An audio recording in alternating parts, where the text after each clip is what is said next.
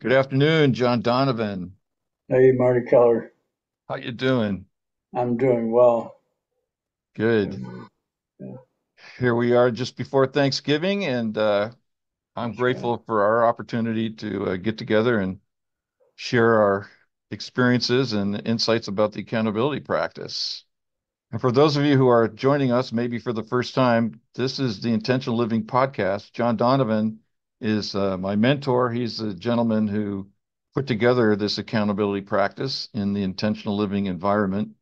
And it's all here to help us deal with behaviors that feel compulsive. Like when we have something that we feel compelled to do and we don't know why. And even our minds might be going, don't do that. Um, and we do it anyway. It's like, you ever come up to a traffic light and it's already turned yellow and you got a party goes, floor it. And your logical mind goes, what are you talking about? And you floor it Yeah, anyway. You run the red light. So this is a normal human experience for all of us, and there are keys to appreciating and understanding and unlocking where the compulsivity lies to right. make it conscious because it's living in our subconscious. Make it conscious, and in that awareness, as we'll talk about in the podcast today, we have the opportunity to create something entirely different from that compulsive behavior that many of us get really frustrated with, and yet we do it over and over and over again and feel quite helpless, out of control. So that's what the Intentional Living podcast is. Last week, we had a fascinating conversation about the role of emotion. And John, you spent some good time helping us understand the the way emotion works in our bodies and in our experience, in our daily experience, and in relationship to what's in our subconscious, what's relation in relationship to our hidden memories, unhealed childhood trauma, and other experiences that our intentional living process is designed to um, make conscious for us. So what I'd like to do today to follow up on that really great conversation, and if you didn't get a chance to see it, my friends, I think if you go back and listen to that one, that'll really help you appreciate today's conversation. So Yes. please check it out um, from last week. But what would like to talk about today is why getting into our emotional experience in the recovery process is so central to making a different life experience happen. Yeah. Um, in my childhood trauma, my coping skill was to go to either fight, flight, freeze, please, which is an adrenaline state of avoiding danger, usually peril or something that is life threatening. And to a infant toddler, being ostracized or left alone is life threatening. So we get into these reaction modes based on not having a guide to help us uh, maneuver through, navigate our emotional, what's happening to us. With my grandson, if he's reactive, he'll say what's going on. And how old is he Um, when? right now he's 9, and some of the instances I'm going to be talking about was when he was 5, 6, 7. Okay. I would say, okay, we're going to go to the store. Put your shoes on, and he'd say, I don't want to go, and I'd say, well, I'm hearing you say you don't want to go, and then I'd say something else, and he'd raise his voice or um, do a behavior that was like um, impulsive, and I would just say to him, oh, I see you're frustrated, or I see you're angry about going to the store. Okay, I see that. and put your shoes on. We're going to the store.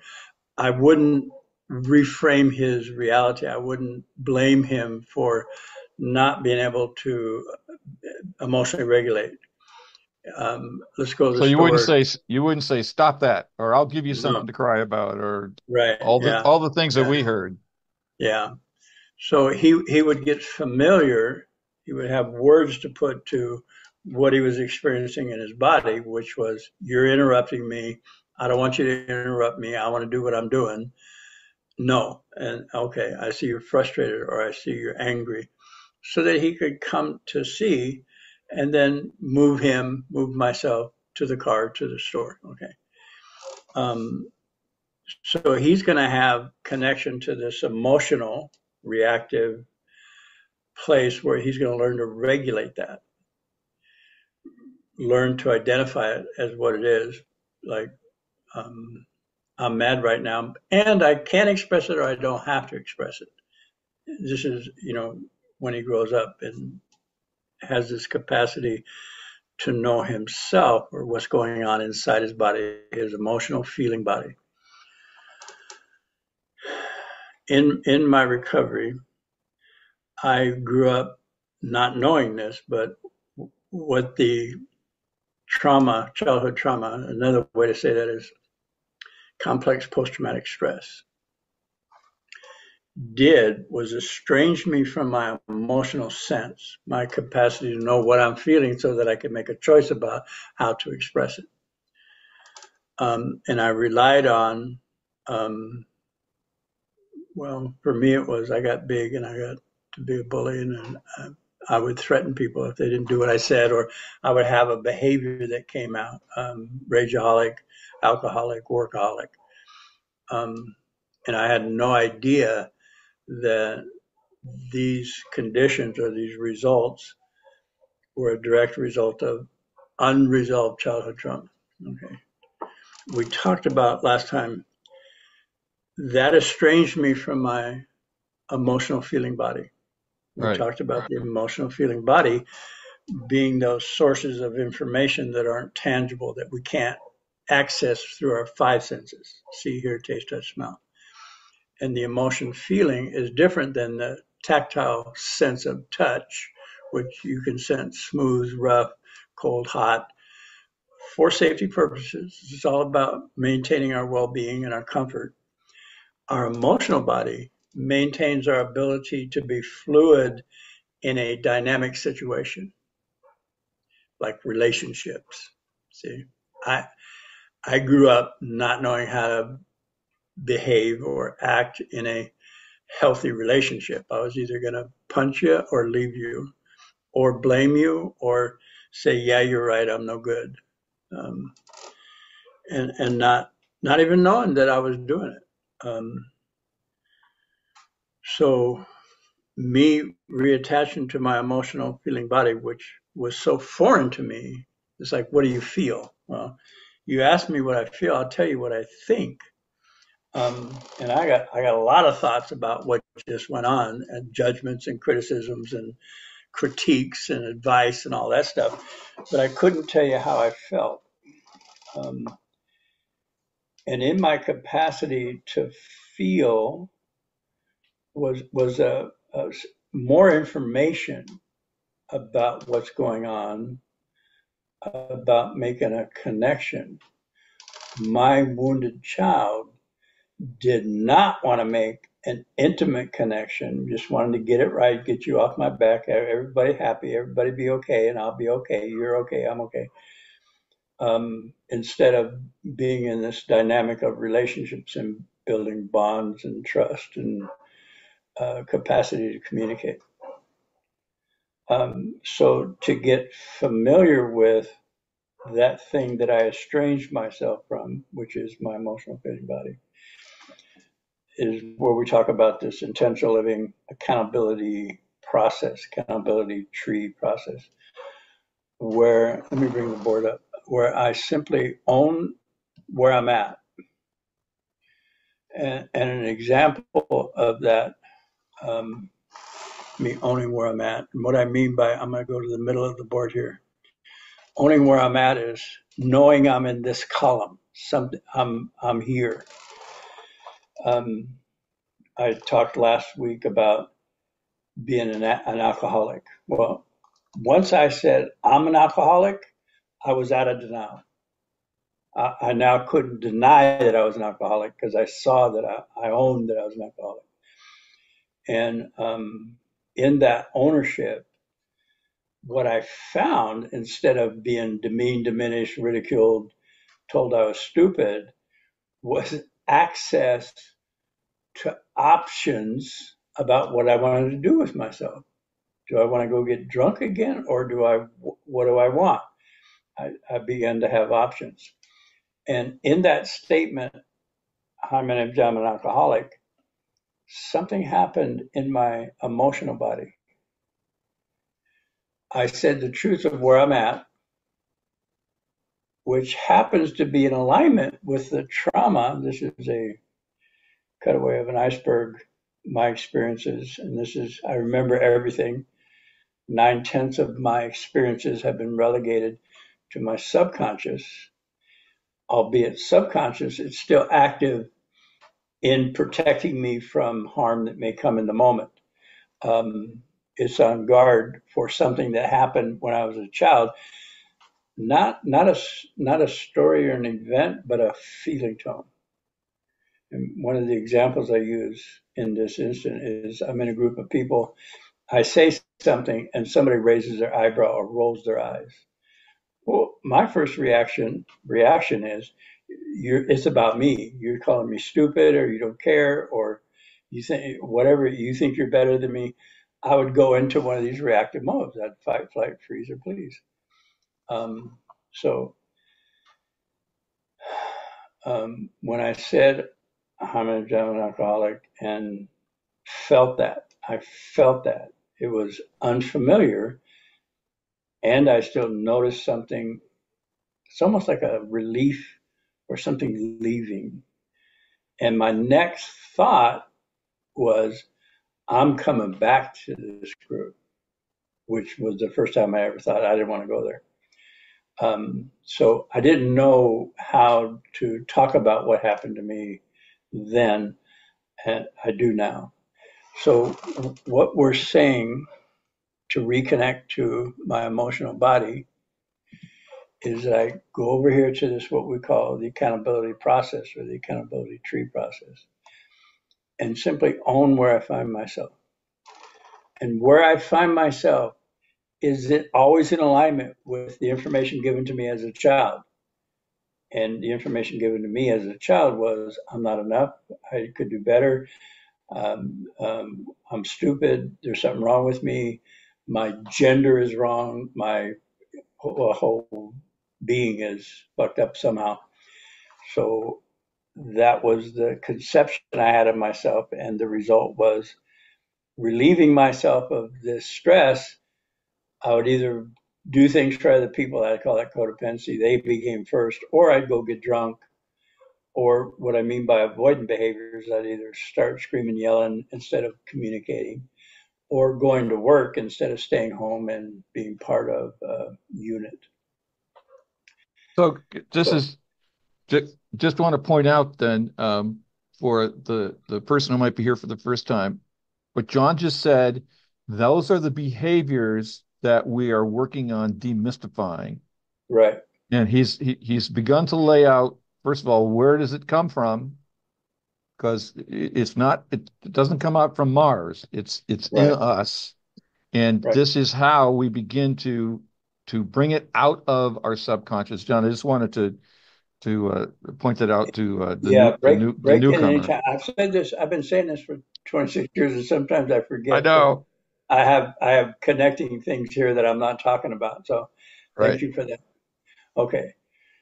So, and we're speaking like about last week about this emotional feeling body thing, about invisible means of information or telepathic. How do I access that? How do I access something in my subconscious that I don't know what it is? It's a feeling tone. I didn't have the words. I was not talking. So it's just stuck in their form of a frequency. Frequency is what we call emotion feeling. Sensing this certain frequency gives me information, awareness. Okay, so how to access, again, my emotional body? If I simply take where I'm at, wherever that is, and bring it up here into this, what we call the accountability tree, and simply say that truth, blame free, judgment free, without blame or judgment. How do I get to blame free, judgment free? I simply say that truth, then take a deep breath. Because when I'm breathing, I'm focused on my chest and taking in air. I'm not thinking. So, my truth, I'm an alcoholic. Let me use a different one. One of the things I found out in my results column is that I was mean. So, oh my God, I don't like that. I wouldn't like to admit that, but you know what? The results are people are afraid of me. Oh, okay. They're not afraid of a nice guy. Nobody's afraid of a nice guy. They're afraid of somebody who has power to hurt them or be mean. Okay. I just said, I'm mean. Took the breath. I accessed the frequency of whatever happened in my subconscious, feelings, stuffed emotions, to be exposed, to come up. And it was like, I couldn't tell you, I could do my best in 3 to 5 years explaining it. But in the experience of this feeling tone, coming from the truth, blame free, judgment free, there was a soothing of relief. It was like a validation of whatever happened. Yes, that happened to you. I understand. I see you. And that's what I call emotion. It's a myriad of things happen in there, a constellation of things happen in there that is beyond my capacity to articulate. In that feeling tone, which is a raise in vibration, which is what higher consciousness, enlightenment, becoming lighter, I would say what I wanted, I intend, based on that specific truth. This happens to be, I'm mean. Take the breath. Oh my God. Yes, I intend to be kind. And that intent now goes at this higher level, in this feeling tone, in a way that my memory can register an experience, because all experiences are in some type of frequency: terror, anger, fear, fear of death. Joy. That's a joy frequency. I say, I intend to be kind. It puts it in that conscious and subconscious. And today, after 36 years of recovery, 26 years of doing this accountability tree process, I am manifesting from my subconscious. So I still pay attention to what's going on right now in this moment. It's not like I figured out how to be kind. Like I had no idea. I'm mean. That's what I do best. I created the intent, put it in my subconscious, reframed the trauma, and it was like a directive to this mechanism, decision-making process mechanism, to produce, for me to be in an actual act of kindness. Because if you'd asked me when I discovered I'm mean, I'm violent, I'm dangerous, well, be kind. Oh, okay. How do you do? I don't know how. My intent after, well, it started as soon as I said it, because me owning I'm mean and creating the intent to be kind, to change it, is an act of self kindness instead of oh, you're mean, you get 3 to 5 years, you get this, you got to pick up this so many things, you got to do this, you got to stay in your room for so long. No, no condition. Uh, that's me. That's an act of kindness to myself in this feeling tone. No word place goes into my subconscious and now manifests this behavior of kindness from what's in my subconscious. So even after 36 years, I still pay attention to where I find myself and where I can get, well, actually, the information I get about how I'm still holding on to stuff. You just get me on the freeway. I'll critique drivers. I'll like, this guy's dumb. This guy doesn't care. This guy's going to be killed. I'm in my judgment. And instead of engaging in that, feeding that, I go, oh, I just called that guy an asshole. I take it to the tree. Whatever I project onto somebody else is true about me. So there's still something in me that's calling me an asshole that I'm not even aware of. And this is an act of faith and an act of trust. I know that's what I'm asking people to do. And just say, okay, I'm that, whatever picture I had in my mind of that particular driver, I'm an asshole. Nice deep breath. Again, it validates something that we missed on the other time. And then I feel that truth of that. There's still something in me that's judgmental. Okay, I intend to be gracious. I intend to be a defensive driver. I intend to be kind. I intend to heal. Again, that's a directive to go back into the subconscious and manifest it for me. This just works. This process that's inside the brackets here is an act of self-validating. What trauma? I don't even know. I don't even know how to access. I don't have words for it. The only thing that accesses this trauma is something happening in current reality, my current environment, like rolling your eyes. Oh, that triggered something. Oh my God, there I am. I want to fight you. Or I want to leave. Or I become anxious and panicky. Or I'm manifesting a behavior that I can't figure out how to stop. Correct. There it is. Thank you for that. Here I am again. I'm doing it again. Yeah. Okay. Yeah. Now, how do I reframe that? I just don't know. I'm doing it again. What is it? I'm being mean again. Oh, there. Okay. I'm mean. Nice deep breath.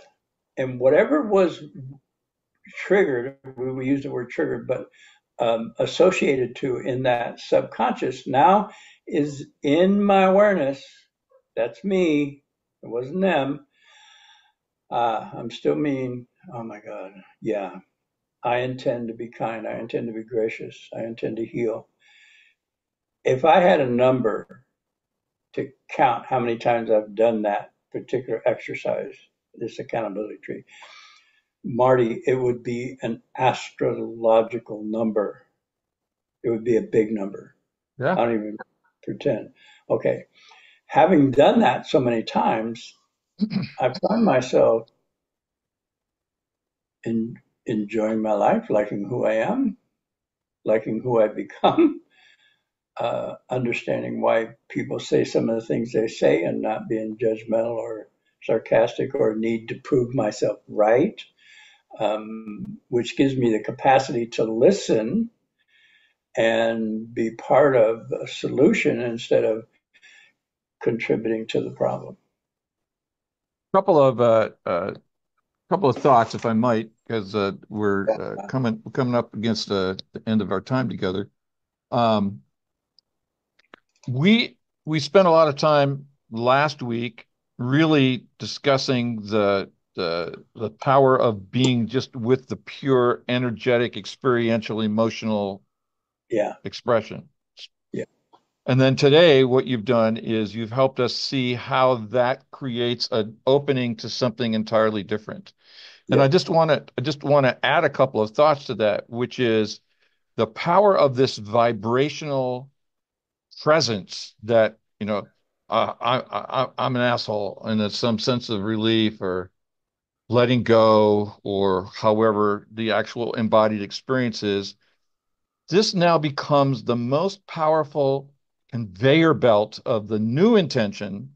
I intend to be kind back into my subconscious. So, as in Yeah. essence, what we're doing is, to switch metaphors, we're reprogramming the original programming. The original programming was, I'm bad, I'm worthless, whatever was the result of those defense, that through the survival mechanisms and so forth that you have there on the Hmm. board. Yeah. So it's like, it's the most powerful reprogramming mechanism that we can possibly apply to reframing and recreating the life that we want. So at the very bottom there of the accountability tree, that is freedom.